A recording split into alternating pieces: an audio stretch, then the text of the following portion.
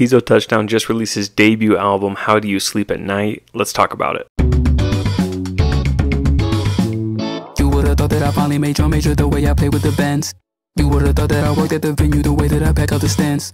Teezo Touchdown has been making waves in the music and the fashion industries with his unique style, his unique sound, his ability to add to any style of track whenever he's featured. So I was super excited to listen to this debut album, and let me tell you, it did not disappoint. The main thing that jumps out to me while listening to this album for the first time are Teezo's vocals. He has such an extreme control vocally. He can go gravelly on command, he can sing low, he can sing high, and he sounds fantastic doing it all.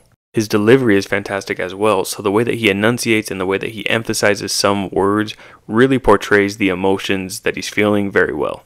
At risk of sounding blasphemous, the closest thing that I can relate this album to is a Prince album.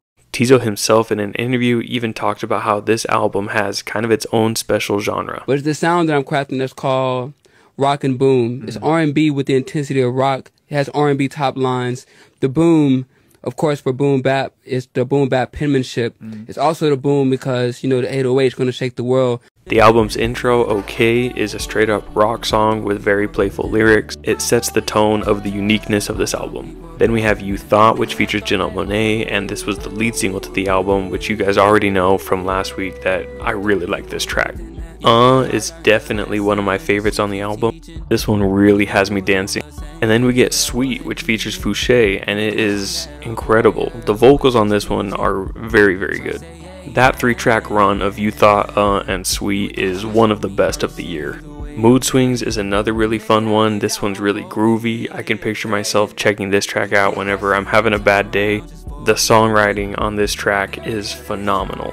Nune is another great one. And then the album closes out with The Original Was Better, which has an EDM house beat at the end. Despite there being some unique sounds that I highlighted, my main critique of the album, if I had to pick one, is that a lot of the instrumentation is just a guitar with some drums. And Teezo doesn't actually ever rap on the album, which is totally fine by me. He just positions himself as kind of a Swiss Army knife that can really hold his own in any style. It's impressive. It's cool knowing that he has been known for hopping on rap songs and R&B songs.